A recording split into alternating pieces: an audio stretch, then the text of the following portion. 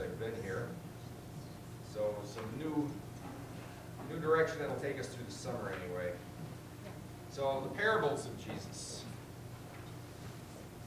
Parable is a short allegorical story designed to illustrate or teach some truth, religious principle, or moral lesson. It's a statement that conveys meaning indirectly by the use of comparison, analogy, or the like.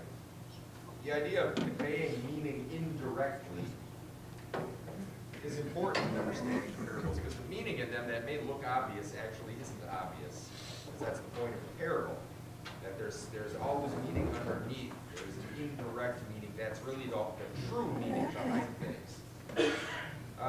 There's a certain myth with the parables that I've actually heard. And that is that Jesus told stories in order to make his teaching more accessible and understanding to the people. I've heard it in the context of laymen complaining about their pastor's sermon, that it wasn't easy to follow, it didn't make any sense. Why doesn't he just teach in parables like Jesus did so that everybody can understand what he's trying to say? Well, that's actually the exact opposite of why Jesus taught in parables. Look up Jesus' reason for using parables. Matthew 13, 10 to 15, and Mark 4, 10 to 12. So Matthew 13, 10 to 15. Am I not on? All right. Okay, no, I am. And Mark 4, 10 to 12. And again, looking at Jesus' reason for why he taught in parables. Mark 4, 10 to 12. Start with Matthew 13, 10 to 15. And the disciples came and said to him, "Why do you speak to them in parables?" He answered and said to them, "Because it has been given to you to know the mysteries of the kingdom of heaven, but to them it has not been given. For whoever has, to him more will be given, and he will have abundance. But whoever does not have, even what he has will be taken away from him. Therefore I speak to them in parables, because seeing they do not see, and hearing they do not hear, nor do they understand. And in them the prophecy of Isaiah is fulfilled, which says, Hearing you will hear and not understand, and seeing you will see and not perceive. For the heart of this people have grown dull. Their ears are hard of hearing, and their eyes they have closed, lest they should see with their eyes and hear with their ears, lest they should understand with their hearts and turn, so that I should heal them."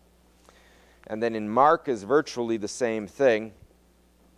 Mark 4, 10 to 12, "But when he was alone, those around him with the 12 asked him about the parable, and he said to them, To you it has been given to know the mystery of the kingdom of God, but to those who are outside all things come in parables, so that seeing they may see and not perceive, and hearing they may hear and not understand, lest they should turn and their sins be forgiven them." So the truth of Jesus' parables is that he taught in parables so that seeing they would not see and hearing they would not hear, because the meaning was hidden. Now the first asterisk on the handout. Because of the lack of understanding in the people, Jesus taught in such a way as to further confound them. Now the question, why would he do such a thing? Isn't the point of teaching to bring people out of ignorance? Why would God want people to stay ignorant?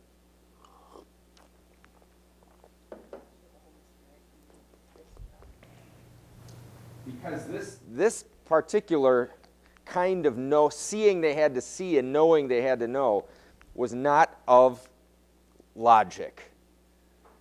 It was of faith. And they needed the Holy Spirit to open their understanding so that they could know via the Holy Spirit, so that it could be a matter of faith, not their own human strength. And they were a people who were very dependent on their human strength. They believed that's what it was to be a child of God, to exercise their own selves under the law. So Jesus had to come along and teach them that it's not up to you. So he puts the knowledge they need just out of reach of knowledge. They need the Holy Spirit to give them this. So what exactly was it they were supposed to see and not see and hear and they didn't hear? Jesus mentions this repeatedly, in fact.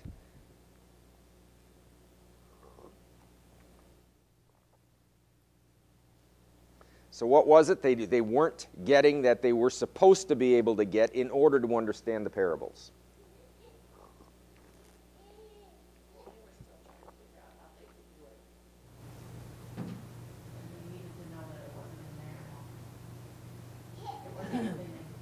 Yes, they had a wrong analogy of faith.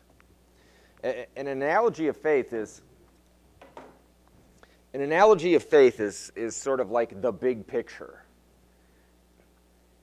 You have to know, your analogy of faith is to know that God loves you, for starters, that you're saved by grace, not of yourselves. Jesus is true God and true man. Basically the creed that he was born of the Virgin Mary, suffered under Pontius Pilate, was crucified, died, and was buried, that this was all for you. This is God's plan of salvation. This is how he worked out your eternal life. But you also believe in God the Creator, Father, maker of heaven and earth. You believe in the Holy Spirit, who gives faith and nurtures faith. You understand that this isn't of yourselves, it's all of God. That's your analogy of faith. It's kind of like the faith in a nutshell. And this is why we have creeds, to teach that analogy of faith from little on, and then repeat it weekly for the rest of our lives, so we can constantly be immersed in this is the faith that we confess. So that when anything comes up, the way we look at it is through the lens of this analogy of faith. Now, if you have a wrong analogy of faith, this is what happens. Everything you look at is through the lens of a wrong analogy of faith. So, for instance, if you are, say, a Calvinist, and you believe in double predestination, that God picked some to go to hell before the creation of the world, so that when they were born into this world to go to hell, and there's nothing that can be done to save them, because they're destined for hell. If you believe that, then your view of Jesus coming into this world, your view of Christmas is different. Because Jesus didn't come to save the world. He came to announce forgiveness to those that God had predestined to be saved, but to do nothing for those who were already condemned to hell. Your view of Jesus on the cross and his death, completely different. Jesus now died only for those who were elected, not for the rest of the world. So, one little shift in your analogy of faith changes everything you see. Your entire view of the gospel has now been negatively affected because Jesus isn't there to save the world anymore. He's only there to save his little group of people that God has picked. And that also means that those who go to hell, it isn't their fault. They were picked that way. Every religion, every denomination in a way, has its own little analogy of faith. Its own particular things it puts together and says, this is the faith, you have to believe it and judge everything by.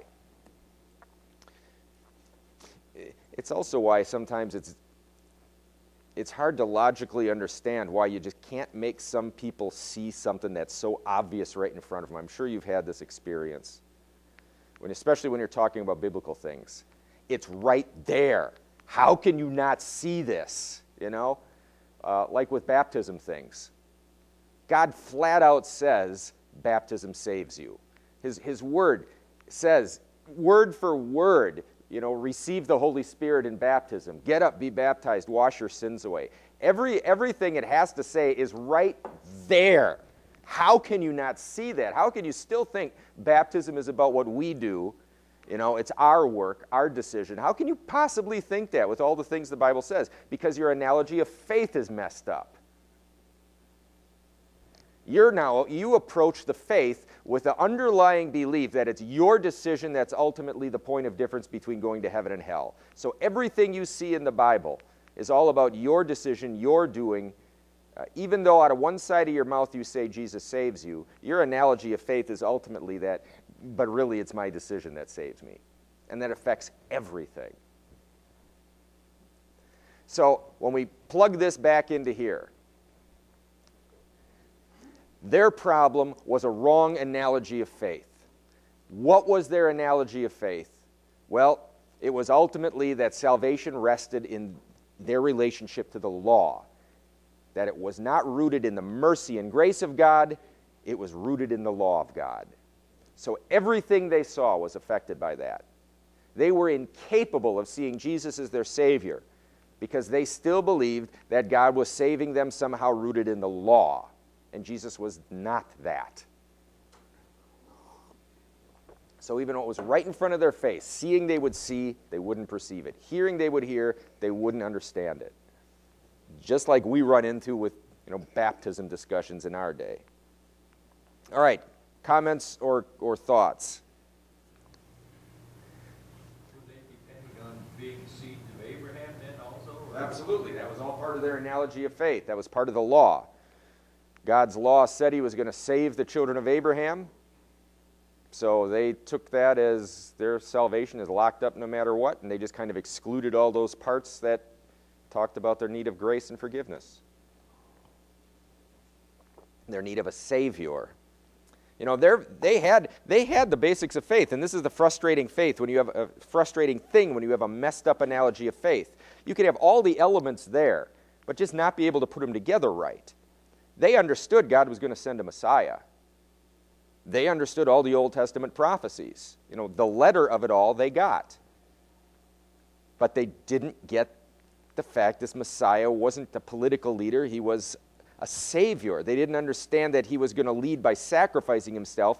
They were vested in the idea of God restoring power to Israel. So they were looking for a powerful Messiah figure. Jesus comes as a weak Savior figure.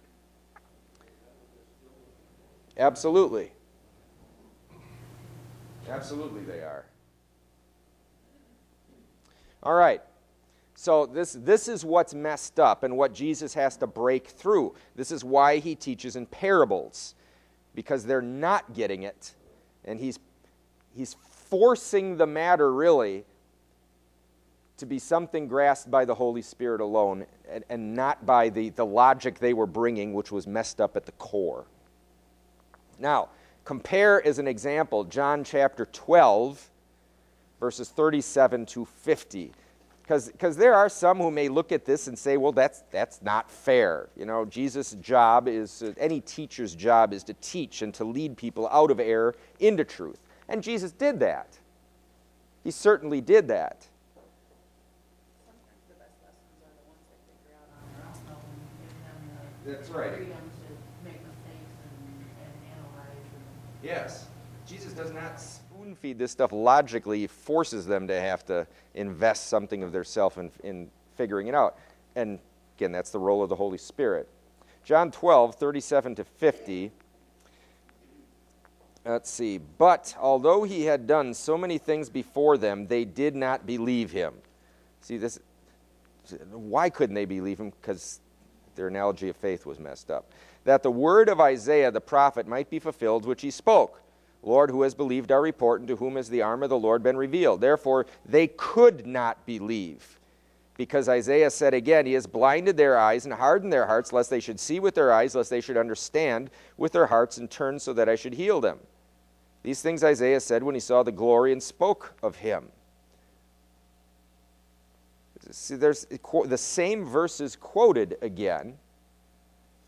Nevertheless, even among rulers, many believed in him, but because of the Pharisees, they did not confess him, lest they should be put out of the synagogue.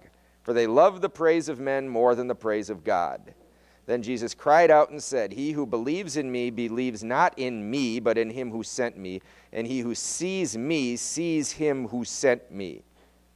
Now that is the analogy of faith he's teaching, the core of it all. I have come as a light into the world, that whoever believes in me should not abide in darkness. If anyone hears my words and does not believe, I do not judge him. For I did not come to judge the world, but to save the world. He who rejects me and does not receive my words has that which judges him, but the word that I have spoken will judge him in the last day.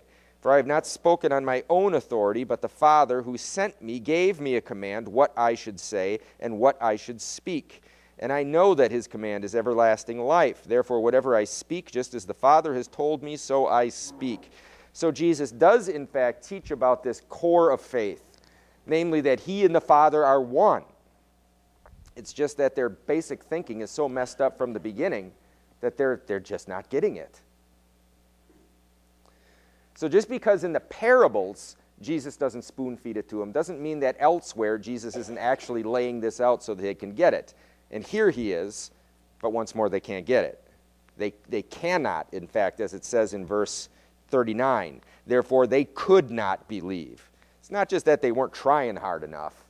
They couldn't, because they didn't have the right faith to start with, even though they had all the elements of right faith. Now, this is part of the necessity of repetition of the creeds. Even teaching the creeds to our children before they can read. They should know God created the heavens and the earth, because that builds that analogy of faith. And these churches nowadays that never use the creeds, never recite the Lord's Prayer, because they don't think it's heartfelt enough. That's right. It's vain repetition. That's part of why their views are so messed up about everything, because they don't have that basic analogy of faith. They have rejected it in favor of some personalized thing, and that's not the faith. That repetition is never vain. Granted, if you totally block it out and you're just mumbling words, but especially with children, repetition used to be understood as a good thing in teaching. There's an expression for it. Repetition is something or other, not the mother of invention. That's something else, but basically a mother. It teaches, it nurtures. Well, if you have the building blocks and the foundation, then you can expand from there. Exactly right. Your math facts, then Yeah. you can do any mathematical thing. I mean, Right. in theory, I couldn't. But if you have the basic building blocks of your math facts, then you can move on to other more difficult things, and you don't have to think about Right. the foundation. But don't you, as a teacher, see that there's kind of a fundamental shift in education theory, where it used to be understood that memorization was kind of the core of teaching. And now just teaching in general. Do kids memorize the multiplication tables like we had to when we were kids? They don't tell us to have them do it, but Yeah, any teacher who knows what's going on. that's right. usually does it. Common sense tells you they should have to have it. Flashcards, yeah. But there is just in general a worldview that affects everything, including just secular education theory, that devalues repetition in comparison to what 50 years ago, repetition was and how it was viewed. I still, in confirmation class, insist kids memorize Bible verses. Memorize the catechism, memorize it. And that's a minority thing. Most churches do not do that anymore. Because, again, their whole idea is repetition is, not necessary. We don't have to build that core foundation. But, you can see what happens when you don't. What you're building is an analogy of faith that will enable somebody to analyze anything according to a certain body of understanding. And without that body of understanding, it's a crapshoot. Anything can happen. So this is why the parables are what they are and why Jesus taught the way he did. This very problem. I understand the Apostles' Creed. Do you? Yeah, I do. Yeah, I do. That's just personal, but I do. We should, and there is an option for it even during Vespers or Matins to use the Apostles' Creed instead of, or any non-communion service. Yeah, it is. It is simple. So maybe we should be using those and using it in all our non-communion services. But yeah, traditionally when it comes to communion services, they always use the Nicene. But yeah. Any other thoughts before we press on? All right, looking now at what we just read in John 12, 37 to 50. Look in verse 46 particularly. I have come as a light into the world. Whoever believes in me should not abide in darkness. Now here again, Jesus is speaking somewhat, parabolically. We see two human problems present in the behavior of people. It says in verse 42, among the rulers many believed, but because of the Pharisees they didn't confess him, lest they should be put out of the synagogue. They were frightened to death of what would happen if people knew they actually believed, so they didn't. But that confessing him before people who disagree is part of this analogy of faith they had to have. So even though they might have believed some core things, they still didn't get it, and it was still out of their reach. So we have two basic problems being presented here: outright denial of God, and this kind of secret faith that hides but is afraid to be seen. And Jesus doesn't seem to have any more patience for those who choose to stay in darkness because of peer pressure than those who outright deny him. And consider how important it is to be able to stand alone and to teach our kids to be able to stand alone without fear. This is part of the analogy of faith that we just understand and have to teach our kids. There will come times when you're the only one standing there believing this. And everybody else in the room is going to think there's something wrong with you because you don't see it the way they see it. Don't be afraid of that. Don't be afraid to confess him even if the world is standing against you. And we have some of these marvelous hymns about, though the gates of hell stand against us. That's part of the analogy of faith that they didn't get. They wanted to have it both ways. They wanted the world's praise and they wanted Jesus, and you can't have both. Now, understanding the parables then presupposes right faith. You have to understand Jesus' grace, God's forgiveness, God's Trinity, the offering of the Father of his own Son. All of those things have to come together really for the parables to make any sense at all. In Mark 4, we see that the explanation of the parables was reserved for a precious few. Mark 4, 33 to 34, and with many such parables he spoke the word to them as they were able to hear it, but without a parable he did not speak to them, and when they were alone he explained things to his disciples. When Jesus taught publicly, it was always in parables. When Jesus was alone with those where he was building this analogy of faith, his disciples, then he explained everything to them.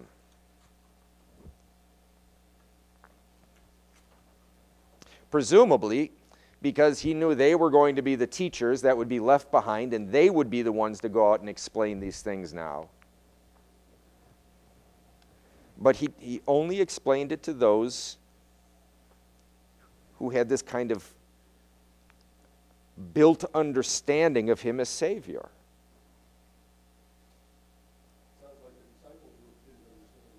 Exactly right. They don't get this stuff until after the resurrection and after Pentecost, when the Holy Spirit comes to them and opens up their minds. So much of this remains closed to them until then. All right, so here are the basic parables of Jesus. We see that not all the Gospels have all the parables. There are some, like the one we'll look at today, where all three Gospels have it, but others, where like, Good Samaritan, only Luke. So this is what we will be pressing forward with through the next several months.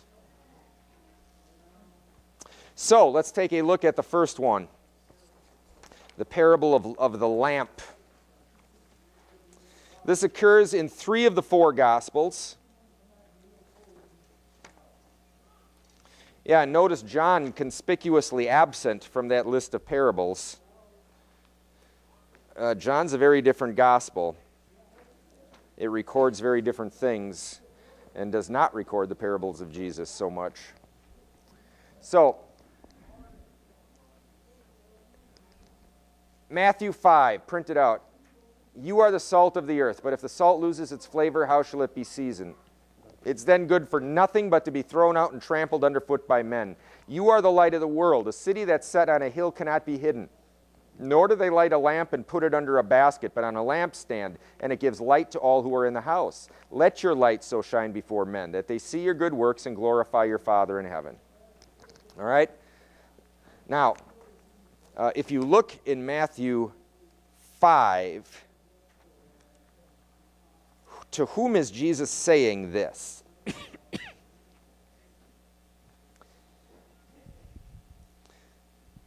Matthew 5:1.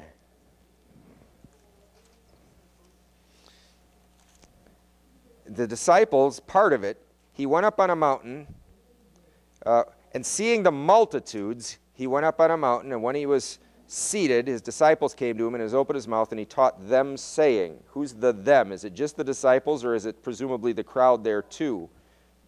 I've kind of always understood that this included the crowd too, the multitudes, and then he goes through the Beatitudes in the next verses. And then notice verse 11. Here he's building this analogy that we talked about of faith of being alone. Blessed are you when they persecute you and say all kinds of evil against you falsely for my sake. So don't be afraid to stand alone. That's part of what it means to be a believer. And then you are the salt of the earth. So this discussion seems to be had with a larger group, a multitude, and the disciples together. That will affect the meaning, as we'll see. All right, so first point, for Matthew's gospel, there is a link between the illustration of salt and light.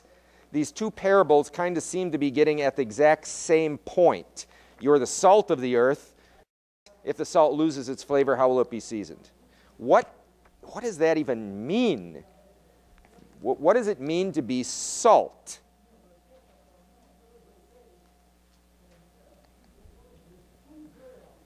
Not salty. What does it mean to be salt? So that's a hard thing about illustrations or comparisons or similes, metaphors. It's kind of obvious, but really not at all obvious. Well, what are the characteristics of salt that might apply? It flavors stuff. It makes stuff taste better. Okay, so we're supposed to flavor the world. It preserves. We're supposed to preserve things. Makes you thirsty for more. All right. Makes it better. Makes it better. Salt is not something that kind of takes on its own flavor. It enhances other things, other flavors. Salt is, if you will, born that way. It's, it's mind. It doesn't necessarily become salty over time. It is what it is. It's made that way by God. Can salt lose its flavor?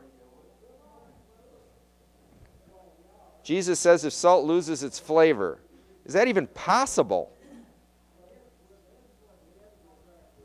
Well, the short answer is no. But I did find this little quote from a scientist, a British one, so it must be right. As it is so chemically stable, sodium chloride will not lose its saltiness even after being stored dry for many years. However, there are ways in which salt may appear to lose its saltiness. Historically, salt has been obtained from crude sources such as salt marshes and minerals such as rock salt. This contains the stable sodium chloride plus other components. Sodium chloride is readily water soluble, so if this crude salt were exposed to condensation or rainwater, the sodium chloride could be dissolved and removed, and the salt could in effect lose its saltiness. All right. And they certainly had crude salt back then, I'm sure. So again, what is salt? You are the salt of the earth. Yes? Sometimes when you have salt too long, you can just keep salting things, and it doesn't really, you just finally have to buy new salt. Because it's not as salty. Maybe you had some crude salt that leached out its saltiness. have to buy the expensive stuff.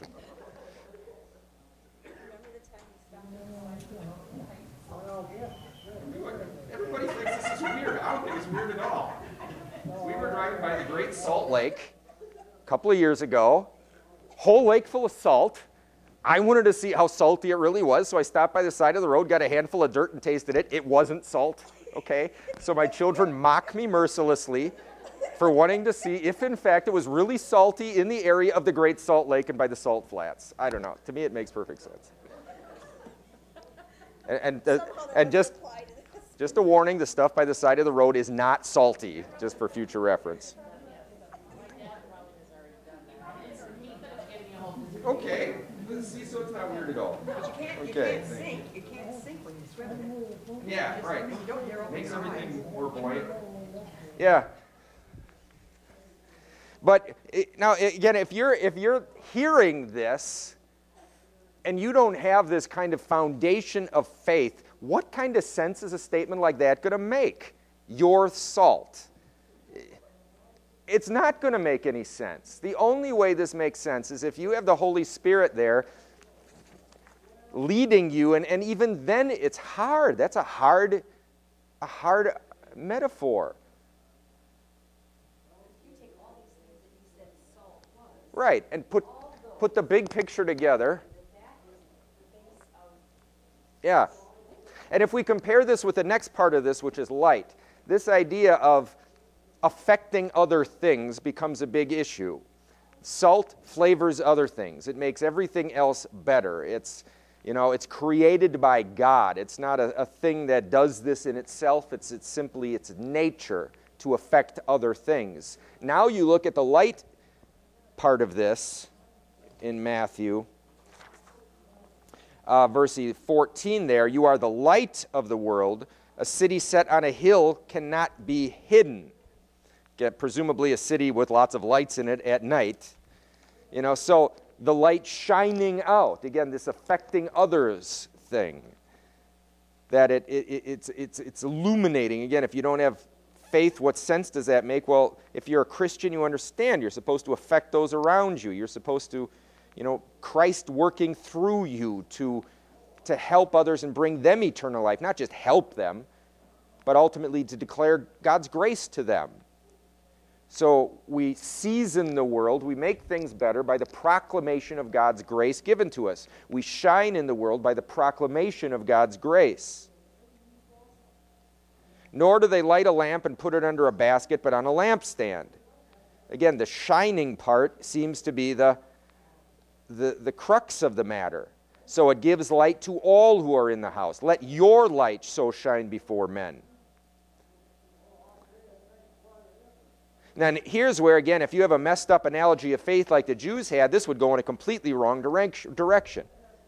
That they may see your good works and glorify your Father in heaven. If your analogy of faith was that ultimately God loved you based on how well you're keeping the law, which is kind of what the Jews thought, and then Jesus throws this little bit in here about that they may see your good works. You may very well come to the conclusion that the light he's talking about are your works, your good deeds, your obedience to the law. Let the world see how good you are, and that's your light. So if that's your analogy of faith, that's what you're going to see. But if your analogy of faith is Christ is the light of the world, He's the one that flavors everything and brings life and light and hope and joy. We salt, we shine our light by pointing to Him. If you're a Christian, that takes on a whole different meaning. All right, again, thoughts or comments there? Okay. Where are we? All right. The light illustration then, yeah. So what aspect of light, on page 3, the questions there right before point 2, we've kind of hit most of these. What aspect of light did Jesus stress? The shining part of it. But the negatives, we should note that in this comparison. What negative thing does he warn against? And how is it like the previous illustration? The thing about This is there is a strong negative undercurrent. It's not just, hey, do this, be this. It's if you're not this. If salt loses its flavor, it's good for nothing but to be thrown out and trampled underfoot. And the negatives, a city set on a hill, it can't be hidden. And you don't light a lamp and put it under a basket. So there's a warning in that. So what's it warning against? It's warning against receiving Christ and not pointing to Him, not confessing Him. Not letting the faith you have flavor the world around you and bringing Christ to others. Not letting your understanding of Jesus' love and grace shine to those around you. And what Jesus says is if you're not out there, flavoring the world with Him, you're good for nothing but to be thrown out and trampled underfoot. So this is exactly the problem that we read about with the rulers who believed in Jesus but were afraid to confess Him lest they be thrown out of the synagogue. They were salt that wouldn't flavor anything. They were light that refused to shine. Exactly what Jesus is talking against. So really, this parable may very well have been aimed at kind of that faction. It's good that you believe, but that ain't the whole story. You have to believe and confess. You have to take a chance. You have to risk yourself. If necessary, sacrifice yourself. Since we have Christ within us who was crucified.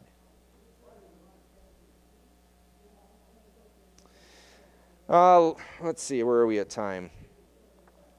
So failing to confess Christ ultimately results in our rejection of the faith, our loss of our own soul. Now look at Mark's take on this, the second one on page 2, bottom of the page. And he also said to them, is a lamp brought to be put under a basket or under a bed?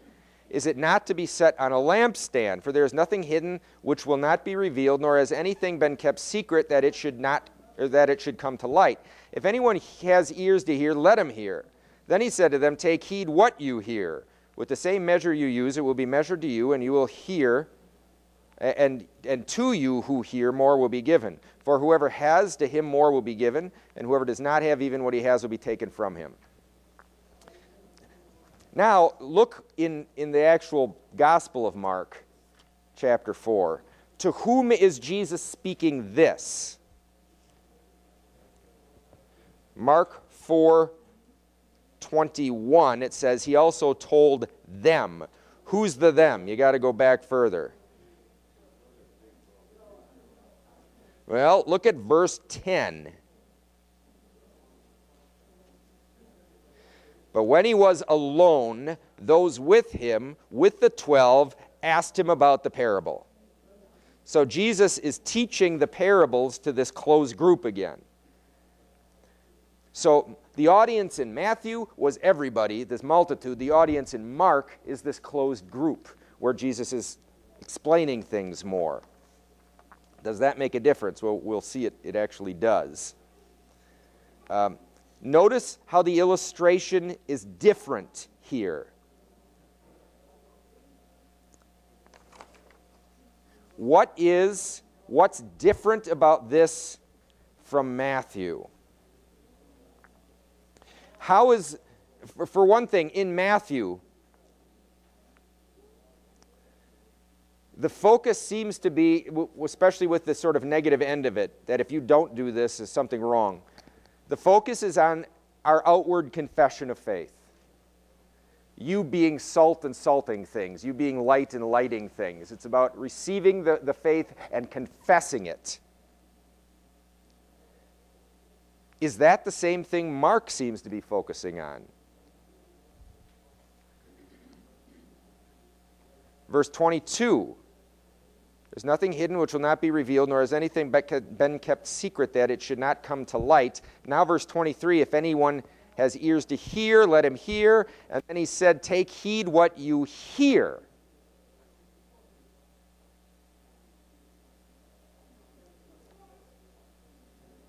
It's a little different. This isn't just talking about the outward confession of faith and showing our faith to the world around us. This has something to do with hearing.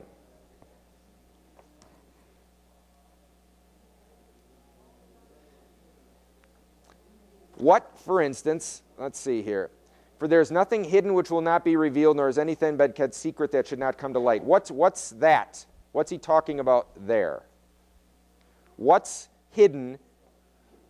Nothing hidden that will not be revealed, or secret that should not come to light. What's the hidden or the secret thing?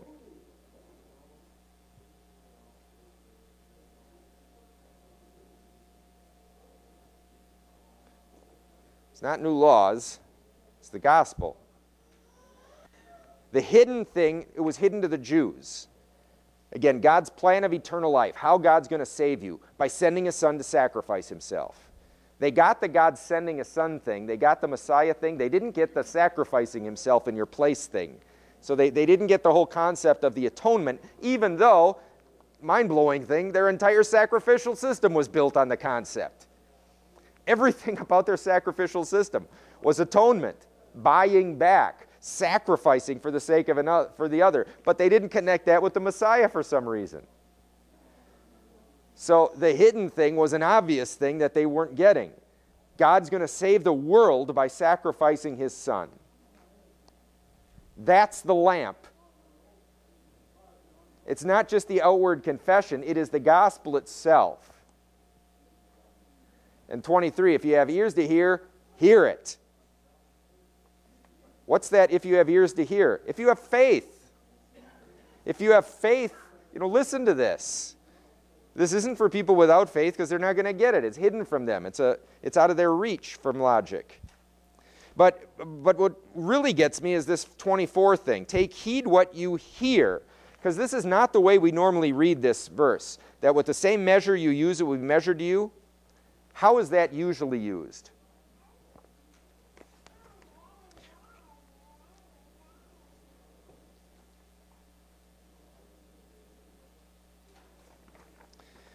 If somebody says to you, the same measure you use is going to be measured back to you, how do you take that?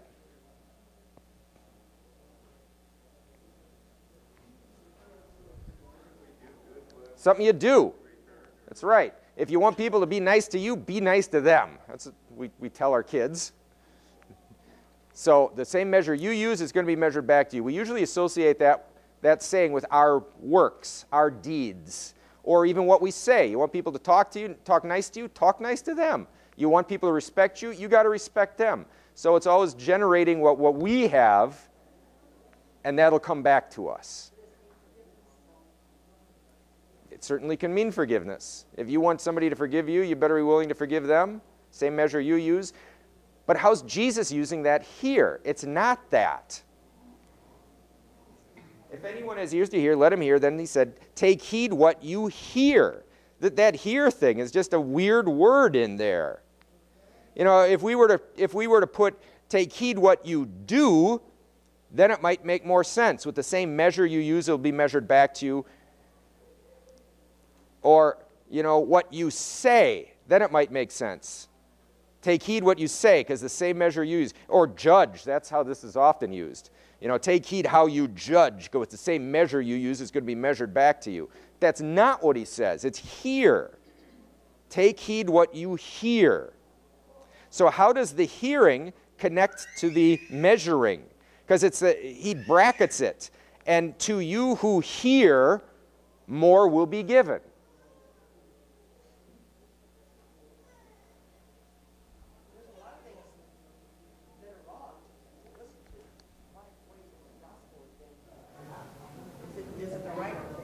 What we hear here is right, but over there, what they hear isn't right.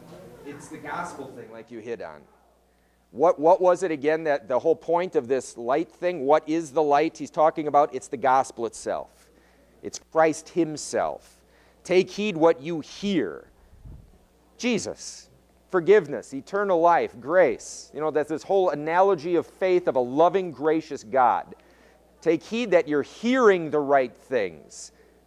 And then this measuring thing. The same measure you use. Measuring life in terms of grace.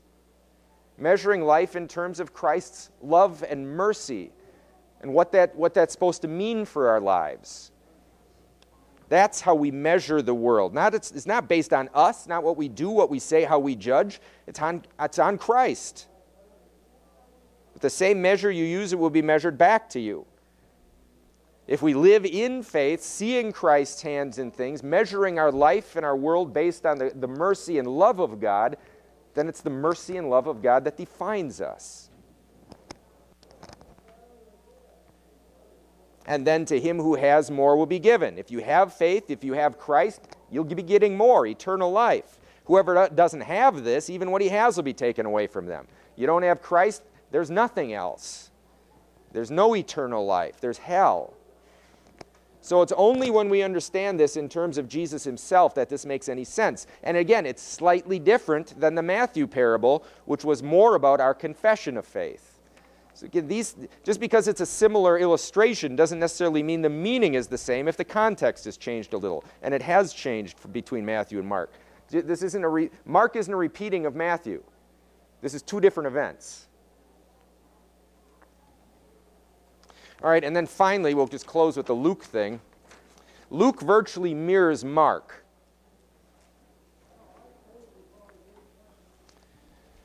So Luke and Mark are a retelling of the same event. Verse 22, last question in, let's see, where was it? Luke. Lost my page. Nope. Where'd it go? There it is. Not Luke 22, it's got to be Mark. Mark 22. Yeah. Is this law or gospel? There's nothing hidden that will not be revealed, nor is anything but conceived. Is that what I'm driving at? Yeah, verse 22 in Mark, or verse 17 in Luke. For nothing secret that will not be revealed, or anything hidden that will not be known. Is that law or gospel?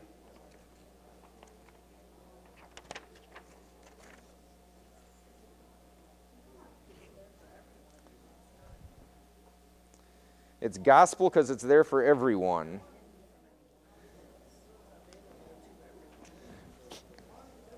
It's referencing the gospel, yes. The secret thing is the gospel, and it's revealed. It's there for anyone with faith to see. And even though it's hidden from humanity, it's ultimately all humanity is going to know this at the second coming. But all right. So, any comments or questions or anything about today's parable? All right, then let's close with prayer. Gracious Father, we do thank you for the Son that you have given us, and pray that the faith that he has brought us might strengthen and grow, that you might grant us understanding from your word, helping us not only know within ourselves, but confess you openly in this world. Grant us this, Jesus, for your sake. Amen.